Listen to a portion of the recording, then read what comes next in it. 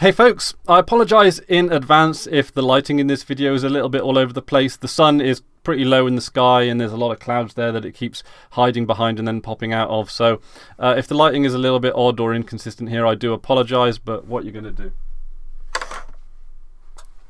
Oh, that. Okay, brilliant. So anyway, guys, today I am going to be talking a little bit about MX Linux. I've been running it now on the laptop for probably the best part of a month. So this is MX Linux, I believe it's 17.1, hold on. Okay, yeah, so this, I just typed up NeoFetch here, and it says MX 17, but I think I downloaded 17.1, which might have been, you know, like a revision version. It's the 64-bit version. Actually, it's been up now for 8 days, 21 hours. I'll give you a few screenshots, but today I'm really just going to be sharing my overall experience with it rather than, you know, sort of do a walkthrough or a visual demonstration, because with most Linux distributions, they tend to end up looking very similar anyway, especially if you kind of like the same selection of themes that I do. But MX Linux comes with an XFCE desktop, and it comes with a decent selection of themes. I think I've got the Arc theme here. Oh, it says here, yeah, Arc Darker. And I've got the Numix icon themes, so it's actually some reasonably straightforward and largely available theming there. So my MX Linux distribution doesn't look specifically any different than many other Linux distributions that I've tried, but today I'm just going to be talking about my experience, and I'm going to be referring to maybe some of the more under the hood benefits that it offers. But overall, this is a wonderful distribution, and I can see why it's getting a lot of hype now these days. So I've talked about it on this channel before, but now I kind of want to give you a bit more about my experience after a while. So I think I said in previous videos that I was actually really happy with the distribution that I was running prior to MX Linux here, which was Linux Mint Debian Edition. That is still a fantastic distribution, but the big issue that I had with it is that it only comes with the Cinnamon desktop as of its latest release. And the Cinnamon desktop, it requires a fair amount of system resources. I noticed that it was, you know, running quite high in regards to system resources on the machine, as well as the fans spinning up quite a lot. So I actually looked towards MX Linux for something that was a little bit lighter. It runs the XFCE desktop, and I have used it to actually revive older machines before with a significant amount of success. Now, I wouldn't necessarily say it's as user-friendly is not necessarily the right word that I want to use here. Maybe like newbie-friendly or even idiot-proof, because Linux Mint do a very good job at having great defaults, and without having to ask the user questions that they might not necessarily know the answer to. For example, do they want to overwrite the grub config file and stuff like that? A lot of users aren't going to know what that even means. So as you might expect, MX Linux actually did a wonderful job in actually making better use of the system resources. However, unfortunately, it is a sad fact of modern internet browsing that modern internet browsing is just so resource intensive. I literally just had my Firefox browser open, and it was running with 3 gigs of memory. I closed the browser, and in a matter of seconds it went down to 363 megabytes of memory that it was running at. So Firefox, you know, you can see the ridiculous overhead that Firefox has, and it's not necessarily Firefox's fault. I had Twitch tabs in there, I had YouTube tabs in there, so it really was making a lot of use of memory there. And that's just, you know, it doesn't need to be that bad. I mean, admittedly, I was doing a lot of multimedia-esque kind of stuff there, but modern internet browsing, man, it's so much more resource intensive than it needs to be. But anyway, that aside, yeah, MX Linux really does make the best of it, though. And I do notice that the fans spin up a lot less. I do notice that the CPU usage in general is significantly lower, and that the memory usage is, broadly speaking, more efficient. Now, I say broadly speaking because, yeah, running, which I largely use this as an internet browsing machine, you know, like any savings or a lot of the savings that you get at the operating system level are sort of made reasonably redundant by the massive overhead that you get from the browser and the websites and all the other stuff that you're running at. But anyway, that gripe aside, MX Linux, if you really do want to revive old hardware, this isn't particularly old hardware, but man, does it run lightning fast now. It is I don't have to wait for a damn thing to load up. Like, it is just absolutely incredibly speedy. So it is based on Debian stable. So what I did to make sure that some of my more essential packages were up to date was to install them as Flatpaks. Now, a wonderful thing about MX Linux is that it does support Flatpaks right out of the box. I believe that I did need to add the FlatHub repository, which was just a reasonably trivial matter, and then from then on in, installing Flatpaks was as easy as the it was just the command line commands, as is with any other distribution that you want to install Flatpaks on. And yeah, Flatpaks worked a treat. Didn't have any issue whatsoever with the Flatpaks. It just goes to show how portable Flatpaks are.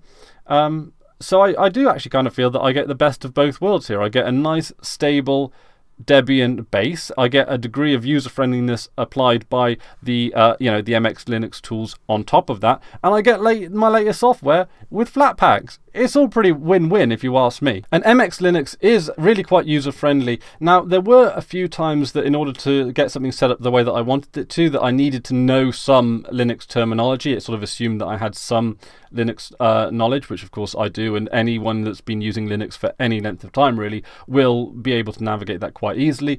But it's not necessarily as newbie-friendly as maybe something like Linux Mint or Elementary or one of the specifically designed distributions for said paradigm. But yeah, no, I mean, it was an absolute breeze to set up. In fact, it was one of those distributions that I will say required very little setup after it was installed. It has a great out-of-the-box experience. Now, it does come with quite a lot of stuff pre-installed, so depending on your perspective, that might be a good or a bad thing. I believe it comes with Adobe Flash pre-installed, and it came with a very easy way to install codecs as well. So I think I just clicked the install codecs button, and then it just downloaded and installed the codecs for me. No problem there. It comes with a few tweak tools. It comes with MX Tweak, which was quite nice, although I did actually have an additional I did actually tweak it quite a lot. I must say, one of the things about MX Linux is the default panel layout is, to me, a little bit baffling. Why they've got the menu in the bottom left-hand corner there and not in the top right, whatever. It's I find it a little bit odd, but I mean, it's the easiest thing in the world. The MX Tweak tool can actually set it as a horizontal panel, but it's XFCE, and XFCE is wonderfully customizable anyway. So really not too much of a problem there. There are a fair number of Linux MX specific tools, which I don't think for the most part I really used. It does come with a NVIDIA driver installer. Now, the Triton that I tested it on doesn't have NVIDIA drivers, so I didn't manage to test that out. But all the XFCE stuff works as you would expect it to. It comes with gparted. It comes with a grub customizer, which I didn't actually try out. It comes with Samba pre-installed. So it does come with a lot of stuff pre-installed. But and actually, in a lot of cases, I ended up taking out a lot of the stuff. I took out the fancy clipboard application. I took so there was a lot of stuff that I ended up sort of not using or removing from the startup, the auto start session manager. But all in all, an absolute wonderful experience. This is a Linux distribution for Linux users. It allows a great deal of customizability. It runs light as a feather. It calls itself a medium weight distribution, maybe because, I don't know, that's what it sort of considers the XFCE desktop to be. But really, I mean, it's great for reviving old hardware.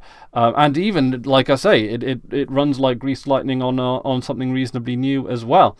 And yeah, I'm running this because I don't like to run the processor too high too often, because you get heating issues and the fans spin up rather. So MX Linux just seems to have a better hold on the machine, seems to be a better fit than most other distributions, really. You get the benefits of Debian, you get a level of user friendliness on top of that, and you get the cutting edge applications that are afforded to you via Flatpak. So yeah, like I say, it's a bit of a win-win-win in regards to that. It even comes with a selection of decent themes. If I was going to offer a little bit of criticism, it might be that they could offer a few more background images in the initial offerings. They've got some nice MX Linux-based ones, but I mean, what's that of a criticism? It's nothing really, is it? It's a wonderful distribution. It's going to be staying on the machine for quite some time to come, I think, because it just runs so damn well. It runs so damn well. It's reliable. It's and like I say, you get the best of all worlds with this one. You get the best of Debian, you get the best of the user friendliness that MX Linux provides, and you get the cutting edge tools of Flatpak. What's not to like about it? The only gripe that I've ever had, that I've ever had with this distribution, and it's the same with any other distribution, is that just the sheer amount of overheads that the web browsers and the internet provides. Browsing the web is now such a resource-intensive task that you need a decent computer to do it properly, which is ridiculous. It's ridiculous. It's the World Wide Web is definitely a platform where we have had significant technological regression, if you ask me. But maybe that's a rant for a different day. But yeah, if you're looking for something that that you want to run lightning fast, that isn't necessarily Ubuntu based, has good Flatpak support, all that kind of stuff. It's very pragmatic in the software that it includes with it. It includes a lot of software with it, and also it's easy to install codecs and NVIDIA drivers and all that kind of stuff. Like I say, I can't vouch for the NVIDIA stuff because I haven't tried it on a computer with a NVIDIA card, but it's looking pretty good. Yeah, and I can see why MX Linux seems to be the distribution that everyone's talking about these days, especially over on Mastodon. And also, MX Linux, congratulations for having an active Mastodon account. I wish more distributions would. And it's an absolute, that's a thumbs up from me on that regard as well, because you're actually connecting with users in a space that's significantly more sympathetic to your distribution and your organization's goals and objectives. And I think you're doing wonderful work. Wonderful work. Just, keep on keeping on is all I've got to say, because I really can't level a significant criticism against it. Yeah, it's pretty good. It's pretty good. So I think I'm gonna leave it there. But yeah, MX Linux is one of those distributions that's that seems to sit very comfortably in the broader Linux community, and that's a wonderful thing. So thank you very much for watching. That's about it from me today. Until next time, I've been Chris Ware, and you've been awesome. Take care now.